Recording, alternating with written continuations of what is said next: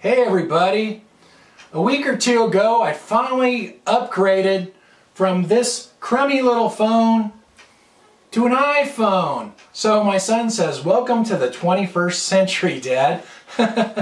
So kind of proud of myself. And another thing that people have been telling me for a long time is I should have a Facebook page for this cooking channel. And I really didn't know how to do it. But yesterday I put my nose to the grindstone and figured out how to do it. So TosTinMan EasyCooking now has a Facebook page.